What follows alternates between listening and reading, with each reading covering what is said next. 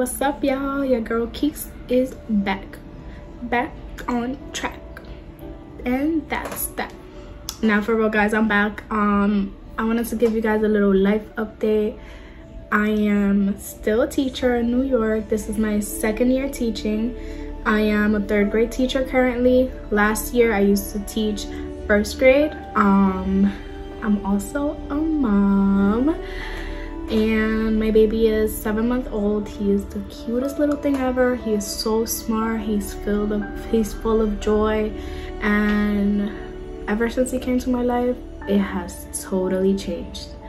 There are some good parts, there's some bad parts, but I just wanted to give you guys a little update. And I actually wanted to make this video specifically because I wanted to talk about my postpartum journey, some of the things that I went through, recovery, and some tips for new moms, or if you are currently a mom, this video still applies, because as a new mom, especially a young mom, I know that there's a lot of pressure on us and we often forget about self-care, and then that affects our baby whether we think so or not. So stick to the video, listen to this little story time, and share along. There might be a new mom who needs to hear these things and needs to know that she is not alone. You are not alone, mommy, I promise you. So let's get to the video. So I had my baby in August. Before I was discharged, I was made aware that I might be going through baby blues. I heard this term before, but I never really knew what it meant. The nurse that took care of me said that it's just, you might be feeling sad, you might be crying, so on and so forth, for about 2 weeks. And she said if it goes on past those 2 weeks, then it's postpartum depression. So I was feeling very sad the first 2 weeks. I would cry for no reason. I was going through a lot with my body. I was an overproducer. So if you don't know what that means you made too much milk for your baby. So you were producing over what he needed to feed. That caused me to get mastitis, and I was hospitalized at 2 weeks postpartum. So I was away from my baby because I was overproducing milk for a few days, and I got like this infection on my breast tissue. That's what mastitis is, and I was hospitalized at 2 weeks. So I was away from my baby. That just made everything worse. I was already feeling very sad and vulnerable, very weak, and then being away from him made it worse.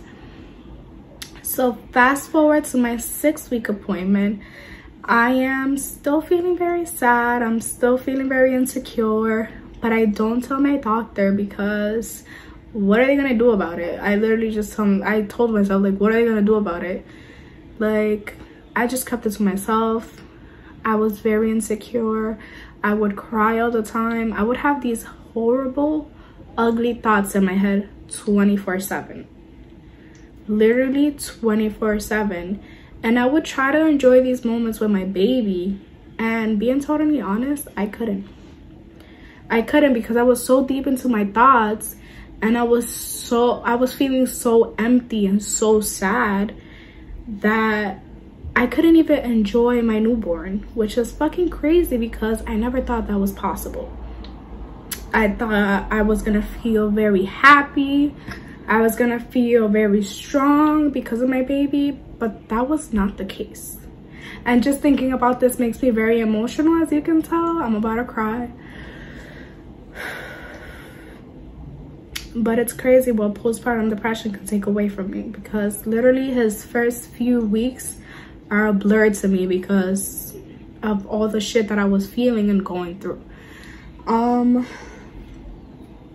I started to change a little bit because my baby was always crying and he was feeding off of my energy, and I was like, bro, I felt terrible knowing that I was bringing this negative energy to my baby, and I could feel it in him and I could see it, because every time I would cry, he would cry, and like, it was nuts. And I didn't know what to do about it. I tried to listen to positive things, but it wasn't really helping. and I was just too blurred. I was too into all these negative things, saying all these negative things to myself, that I really didn't appreciate what I had. And it's crazy because I asked God for a baby for so long, and I finally got it, and I felt so guilty because I wanted that so bad, and I got it, and I wasn't being appreciative. I wasn't being grateful. So that made me feel worse. It's like, and it was like a toxic, endless cycle of feeling bad, because one morning I would feel okay, but then I'll feel like I'm not doing good enough for my son. The next morning I'll feel a little better about my looks, but then I go to the bathroom, see myself in the mirror, and it's like, no bitch, you look ugly. So it's like all these thoughts are constantly in your head, and no matter how good you feel about one thing, it was like another thing came up. So it was like I was constantly feeling bad and empty, and I was bringing that negative energy to my son, which made me feel worse. And that was the case for a really long time. Like even 3 months postpartum, I felt like I was still very negative. I was still very self-conscious. I wouldn't wear certain clothes. I will feel bad. I will feel like I wasn't good enough for my son, for my husband, for anything. And it was very depressing. Like I didn't know what to do. I didn't know what to do. And then I felt frustrated because I was doing all these things on my own. My husband was right by my side the whole time, but we were basically doing things on our own. And as new parents, that can be very emotionally draining, because you don't know if you're doing the right thing or not. So it was like a constant battle of feeling good enough versus not feeling good enough, and it was like constantly fighting ourselves. And I had a lot of relationship issues because I was angry all the time for no reason. Like I had my reasons in my head, but they weren't really valid. It's like postpartum depression literally blinded me, took away all these moments that were so special, were supposed to be so special, because I couldn't focus.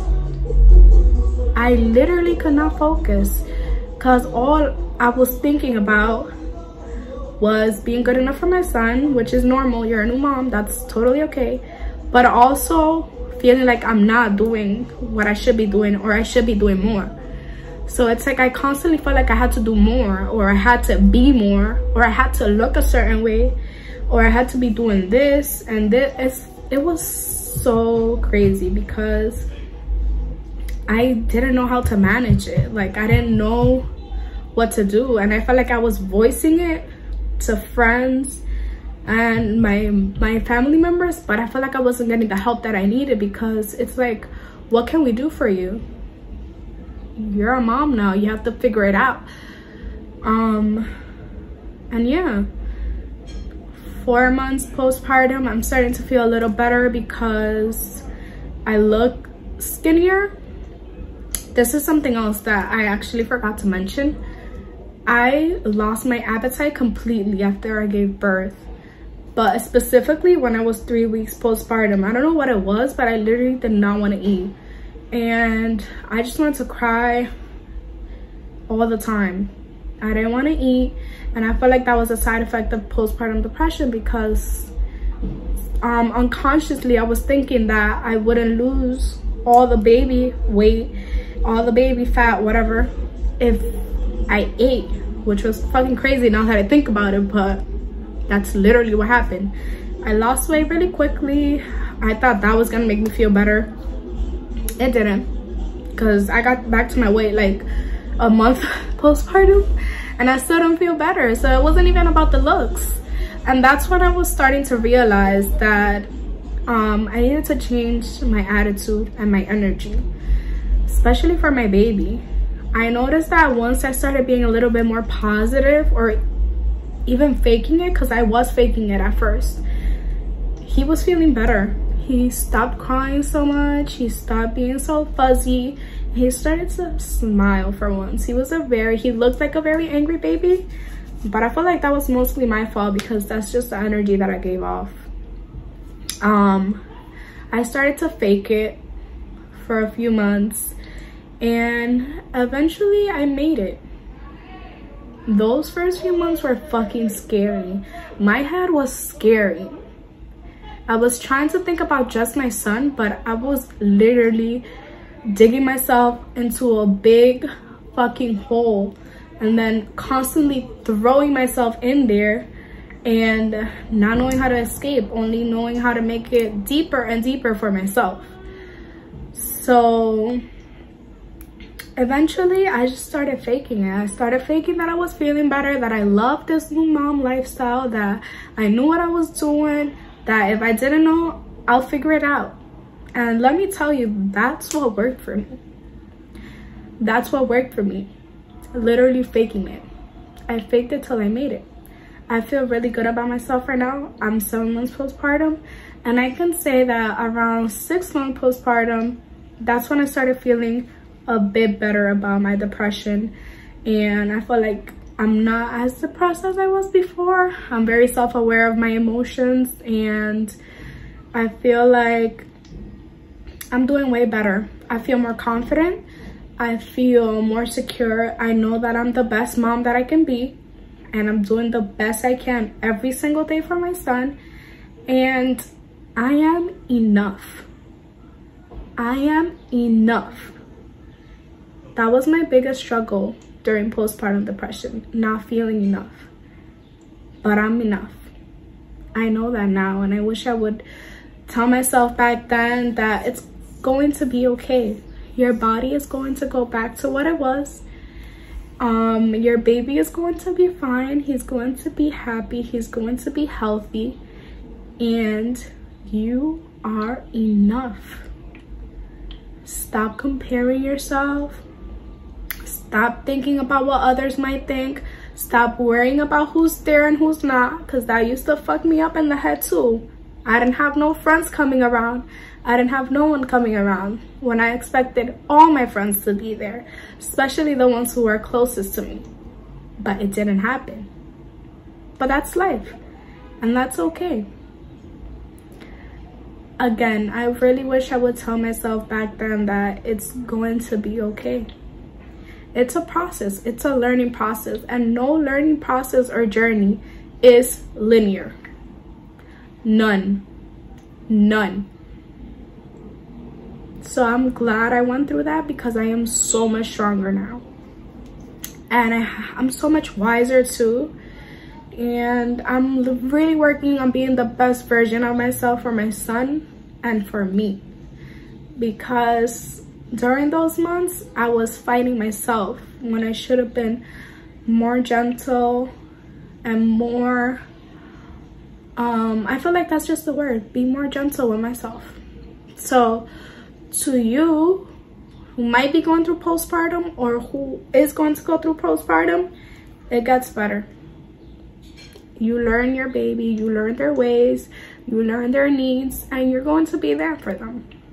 It's a learning process, and you might be going crazy, but it gets better. You're more than what your mind is saying that you are. Learn how to control your emotions and manage your thoughts, because I feel like me being so vulnerable at that moment, I wasn't able to control my thoughts like I can now, and that has made such a huge difference in my life. Literally, our biggest enemy can be our own minds, which is why we need to learn how to control our emotions, learn about positive thinking, grow our minds in a way that we deal with these situations in a more positive way. So another tip is listening to personal development. I wasn't doing that consistently, and I wish I did before. So doing personal development videos, listening to personal development videos, doing exercise 15 to 30 minutes a day, even if it's just a walk outside. Go outside, getting pretty, doing your hair, even if it's 3 in the morning, do your hair, wash your face, make a routine. Take time for yourself. Get help. I know a lot of us, especially as new moms, we want to have everything under control. We want to do everything ourselves. We don't want to bother anyone, but it's important to get help, and it's okay to get help.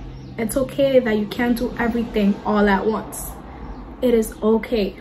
Your body is going back to normal, and I really just wanted to give you those tips one more time. Personal development, taking time for yourself, and get help. And manage your thoughts and your feelings.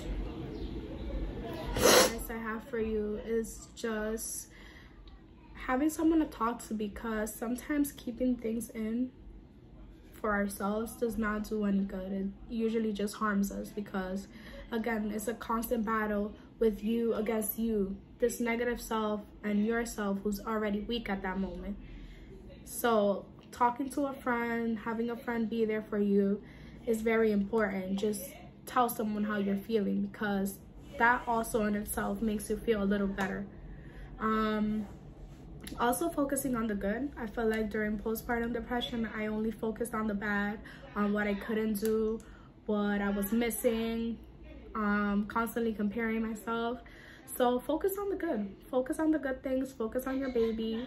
Look at all the amazing things that they're doing, and just focus on that. Try to think about better things, more positive things. I feel like I would have needed this before. This is my vision board.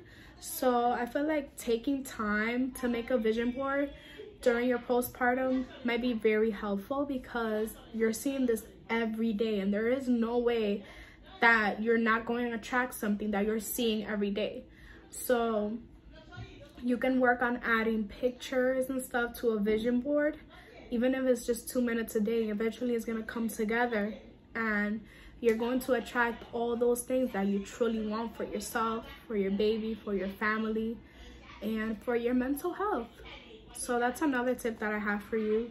I also want to say that, again, voicing how you feel is very helpful, because it also makes you self-aware of your triggers and of things that you can do to make it better, because sometimes we're so in our head that we're not able to analyze clearly the situation and how to make it better. So I feel like that is it, because I didn't want to really indulge into all the negative.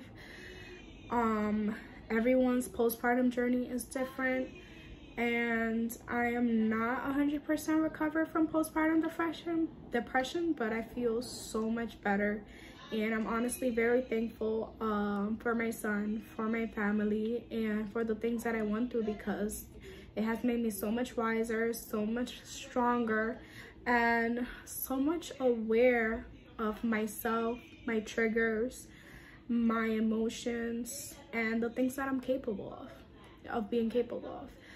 So I just wanted to say that you're not alone. It might feel like you're the only one, but you're not alone. You're not the only one going through this, and you will surpass this storm. It will get better. Your baby loves you. There is no better mother than you for your baby.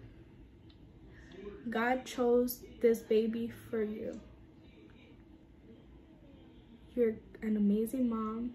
You're going to do great. You're going to figure it all out. I promise. It gets better. It gets better.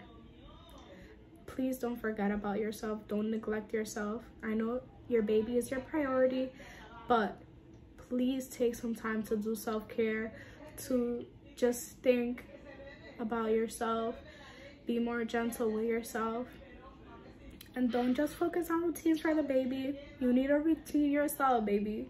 You need a routine yourself. So don't just do these little nighttime routine for the baby. Do a nighttime routine for yourself. Get cute, get pretty, put some makeup on. Even if you're not going anywhere, take some cute pictures. Do your hair.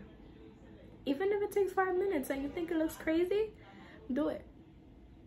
Start doing something different every day, even if it's small, because I promise you it's going to make a difference. I am so proud of you. You're going to surpass this. thank you for watching, guys. That was just a short story time about my postpartum journey and how I eventually felt better. And again, thank you so much for allowing me to be vulnerable on this app and actually share my story. Please follow for more videos. I'll be going to DR next weekend and I'll be doing some vlogs. I'm also going to be recording a day in the life, probably going to be on my TikTok, but there's going to be mini vlogs about things that I'll be doing out in Dominican Republic. And I'm going to be posting more videos about hair care. As you know, I always used to do Mask Monday. As a mom, things change and you don't have as much time as before, but I'll figure it out. And I'm gonna start being more consistent because I've also set these goals for myself that I want to achieve, and I want to hold myself accountable and be consistent, because that's what life is about. Being consistent, setting goals and reaching them. You go, boss mamas, and all my other followers, all my other subscribers. See you on my next video.